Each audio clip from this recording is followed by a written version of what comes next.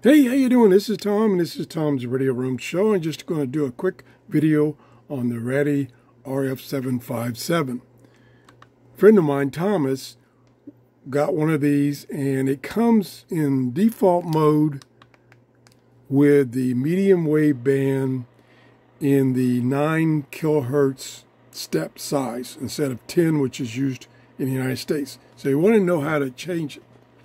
And it's a little tricky because of the timing.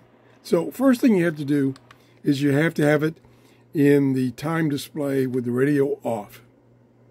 Then you push and hold the sub band, and then you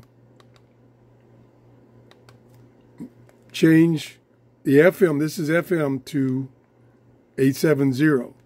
And then you can now turn it on.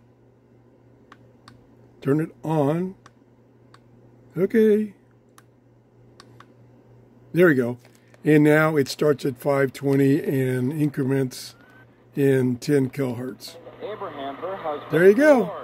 Thanks for watching and have a great day. Bye-bye.